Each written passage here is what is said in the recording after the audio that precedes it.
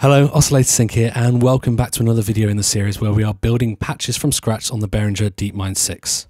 So in this video, I'd like to aim for a kind of sparkly sequence kind of patch. You know, the kind of patch that's sort of plucky and slightly shiny and that works really nicely when you're running it in Arpeggiator.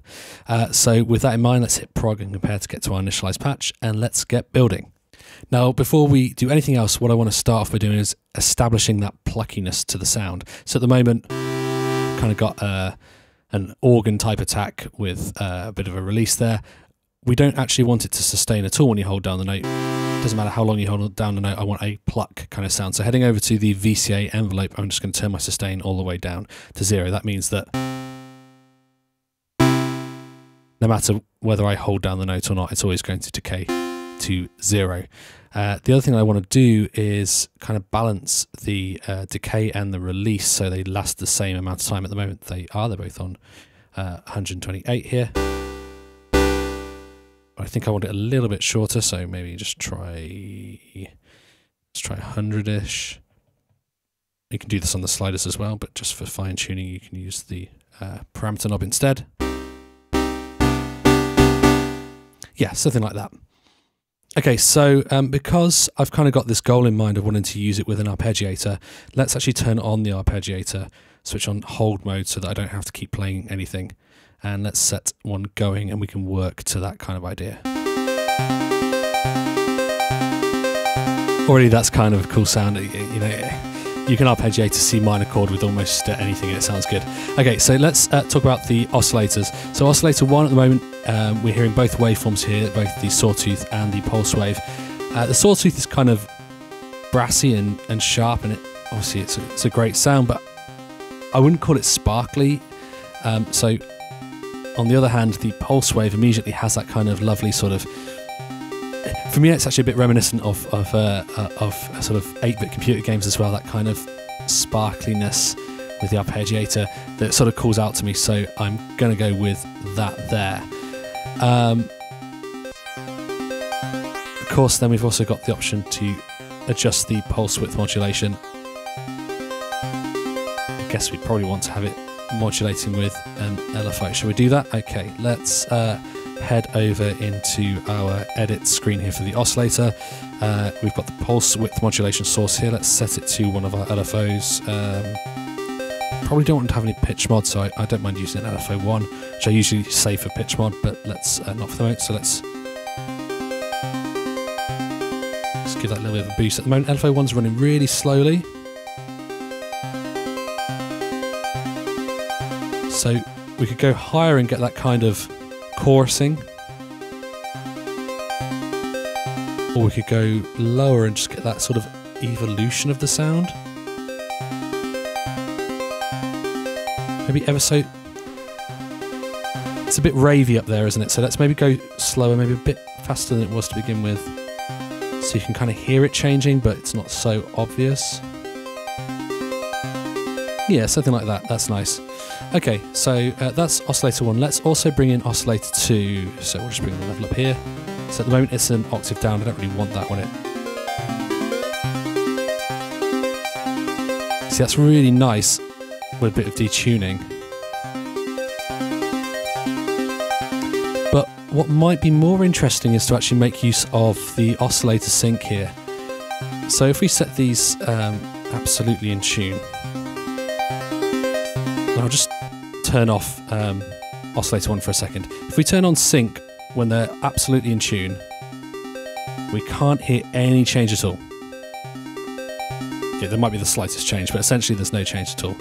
So what oscillator sync essentially does is every time that oscillator 1 completes one of its waveforms, it forces oscillator 2 to complete its waveform as well and sort of restart. Now when they're in tune, that means you don't get any change, but as soon as you start changing the pitch of the synced oscillator, that means that it's either got slightly further through one of its oscillations, so it's sort of gone through one oscillation and then started another one, or it hasn't quite finished the first one, but then it's been forced to reset regardless, and that basically gives you new wave shapes.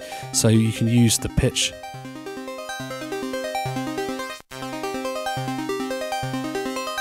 to get these different sort of timbral change. And up at the top here we've got this lovely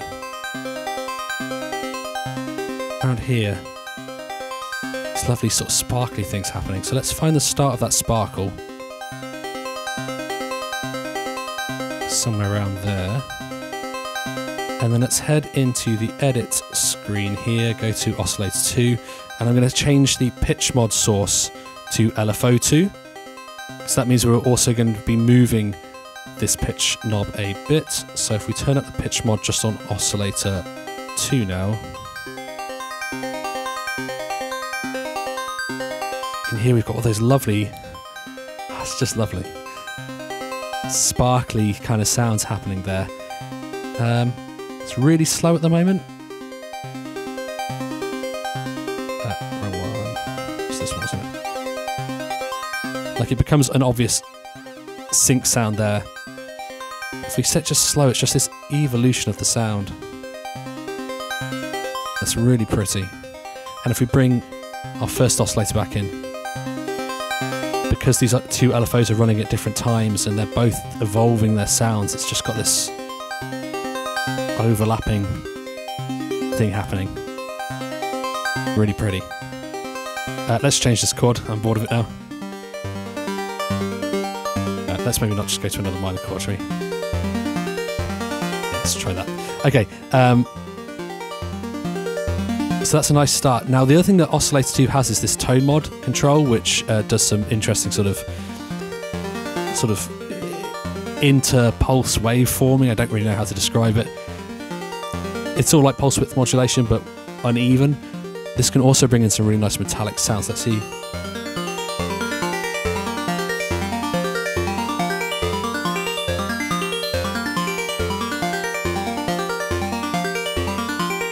I like that. It's probably doesn't need to be quite as loud.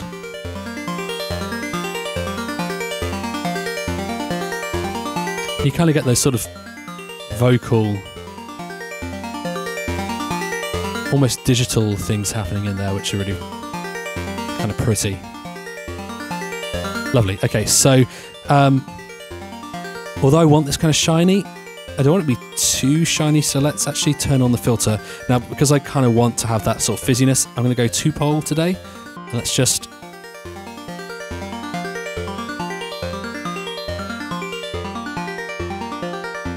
That's nice. And let's just bring up the resonance, see if we can accentuate just the corner of that to get a little bit more sparkle there. That's nice. Yeah, okay. I'm also going to maybe give a little bit of filter envelope. But again, if we head over here, let's make it always jump down to 0 and let's make it really short. So it's just like a little ping on the front of the note. So that's without anything.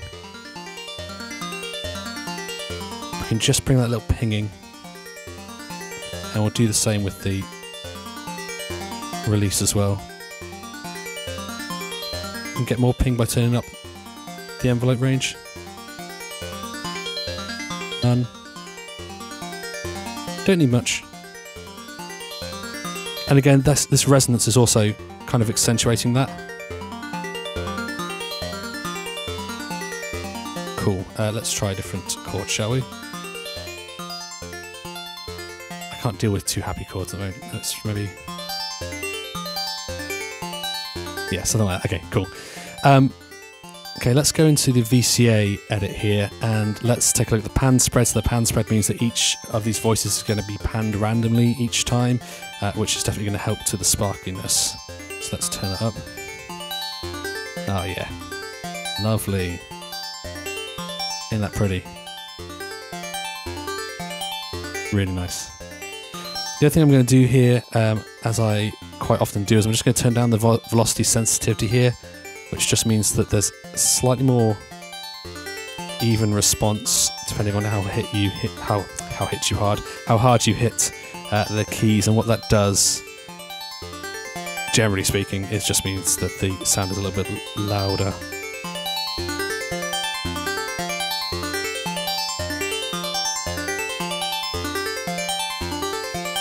Yeah, that's nice. I kind of wonder whether we should put a little bit of LFO sweep on the filter. Should we try that? Which of the two is running slower? They're both running pretty slow. So by default, the LFO here is LFO 2. We'll give that a go.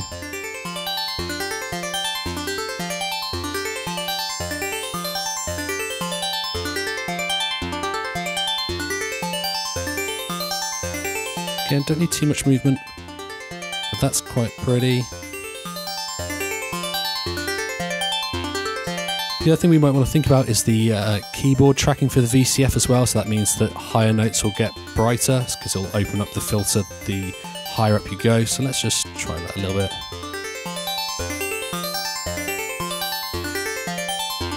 Again, probably don't need much. Discretion is the better part of valor and all that.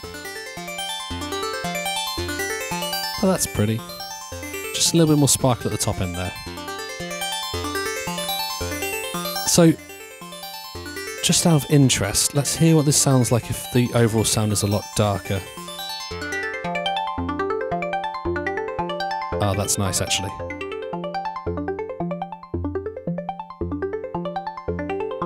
I like that a lot. Problem is I also like that a lot. Okay, so how about we assign the filter cutoff to our mod wheel. That way we can have this as the default sound, and then we can turn down the mod wheel to get the darker sound perhaps. Let's give that a go. So for that, you can't by default just map the mod wheel to the cutoff frequency. You can map it to the LFO depth, but not to the overall frequency. So in order to map this to this slider, we're going to have to use the mod matrix. So if we go into the mod matrix, we can see here that we've got a number of sources, a number of destinations, and then we've got a depth that we can apply to those two things. So our source wants to be our mod wheel. Let's change this chord, shall we? Back to C minor. So our source wants to be the mod wheel. Our destination wants to be our VCF cutoff, and the depth we want to be negative. Now, you can scroll through on this screen and find the thing that you wanted to do, but there's a really neat trick that they've implemented on this synth that I really, really love. And that's if you hold down the mod button when you're on the right line here, you move your source and it automatically detects it, and then you can move your destination, and for the most part that just kind of works and it automatically detects it. There are a couple of quirks here and there that you need to sort of learn what the shortcut is, but generally speaking that just works. So what we can do now is we can turn our mod wheel up full. Obviously no change at the moment because we haven't adjusted the depth. So in this case we want the depth to be negative because we want to turn down this control. So we could just turn it down and find that point that we liked.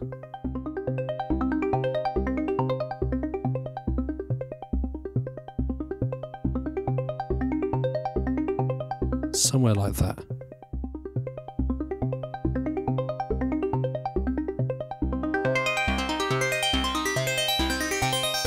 Now we have control over that, which is cool. I wonder what it would sound like if we turned up the resonance a bit when we have the mod wheel turned up and get more of that sort of acid thing happening.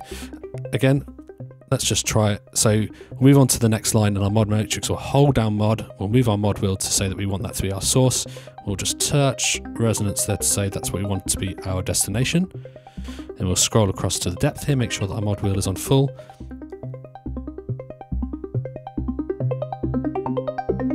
And just turn it up. We're starting to get that sort of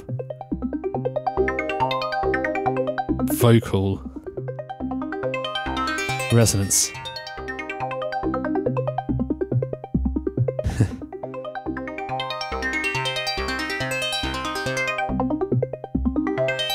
Yeah, I like that. Okay, cool. New chord. It's a weird one.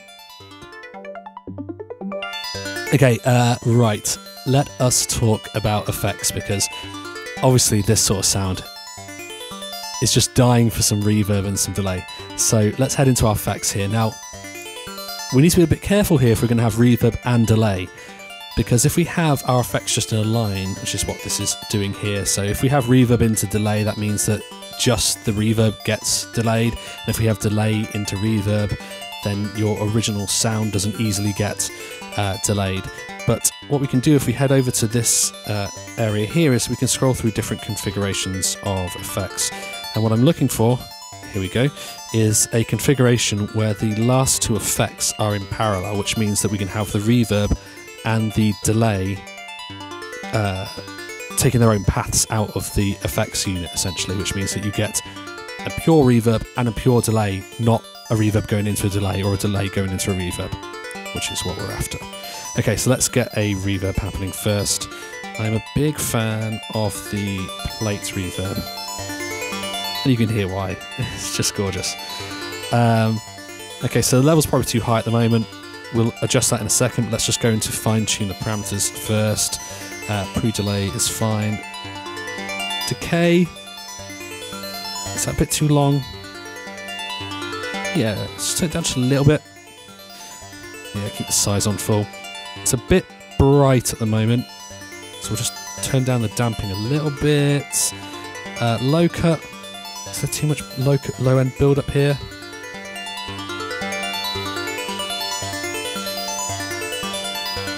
Not very much, but just dialing out just brings the emphasis up a bit. High cut again, so on top of the dampening, let's just turn down the high end on the reverb full stop. Yeah, okay, that's nicer. Back into the effects menu here, and let's adjust the level so that it's not quite as overbearing. Don't want the reverb to define the sound so much as enhance it.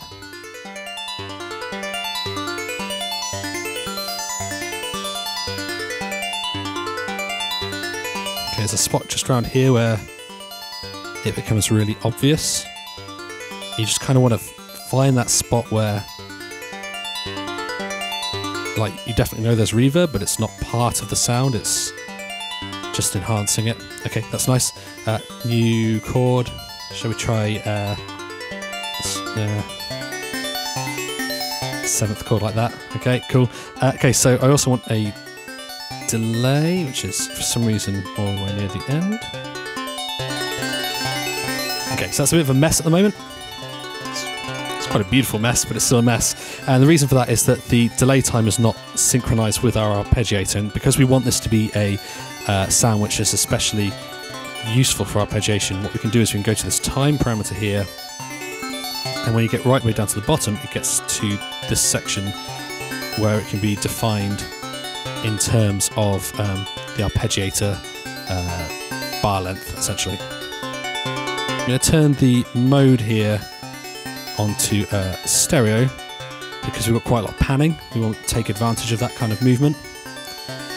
And then we've got this factor L and this factor R, which basically will change. So we're basing it around a quarter note, but we can change that a little bit. So now the right hand side, you can obviously really obviously hear that. It's now sort of 2/3. So you get this massive opening up of the space. Low cut, let's do as we did with the reverb, just take some bottom end out somewhere just to take the subs out.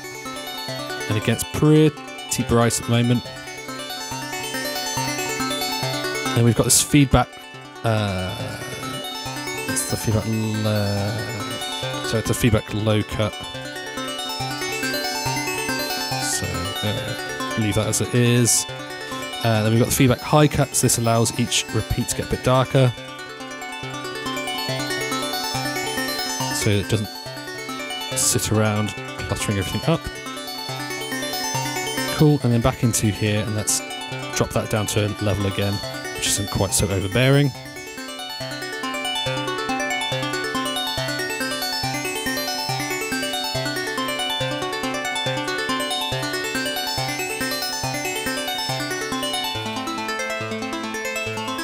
Maybe a little bit more of the delay.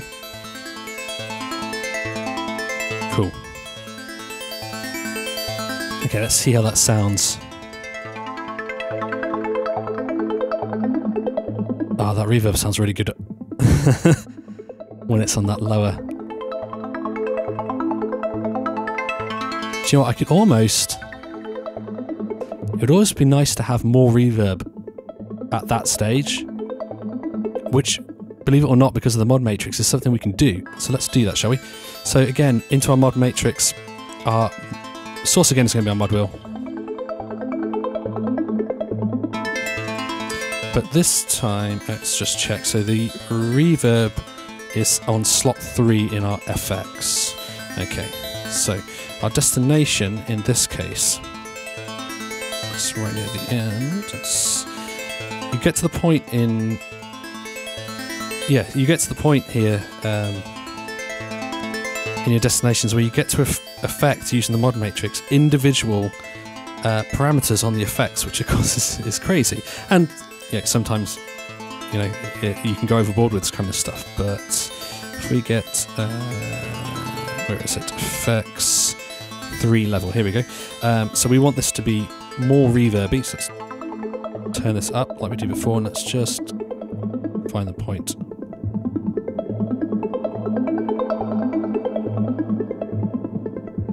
Something like that. So if we turn down, we've got that basic sound. As we turn it up, we also get more reverb now. It gets sort of swampier and starrier, and that's cool. Okay. Just out of interest, noise level. Could we introduce some noise into this?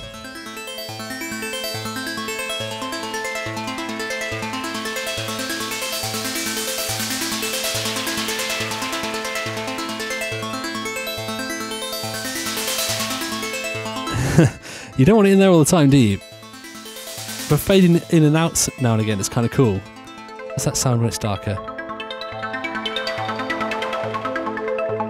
Equally as cool. Okay, right. I never like really reaching for sliders during a performance, so how about... Okay, so we don't really need a pitch bend for this kind of sound. So let's turn off the pitch bend, act as a pitch bend. So to do that, we can go into the poly menu here, click across, and we get to the pitch bend range plus and minus. So let's turn that down to 0 on both of them, like that. So what that means now is my pitch bend is not going to do anything, which is what I wanted. So then let's go into the mod matrix, find an empty slot, and we'll hold it down, hit our pitch bend. Let's pick that up, and then hold it down, carry on, and hit the noise level. And then, same as before, we'll turn our pitch bend up, and we'll bring the slider up. And now we've got the noise on the pitch mod instead.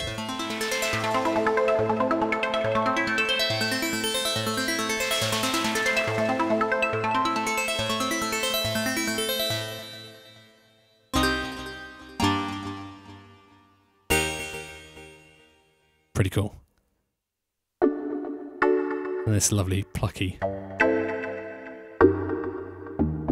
almost kind of woody sound that we can bring in by turning up the mod wheel. That's a fun patch. Okay guys, that's the patch. It was a fun one to build, so I hope you enjoyed watching it as well. If you did, make sure you give the video the good old like, and also make sure you subscribe to the channel so you don't miss out on any of the upcoming videos on the DeepMind and all the other synth stuff that we are putting out as well. If you've got a suggestion for a type of patch that you would like to see me build, then also please leave that down in the comments, because I'm happy to take requests. It's a very versatile synth, so we can do all sorts of stuff. So I am happy for you to let me know what you would like to see on the channel. Other than that, take care guys, and I will see you again soon. Bye bye.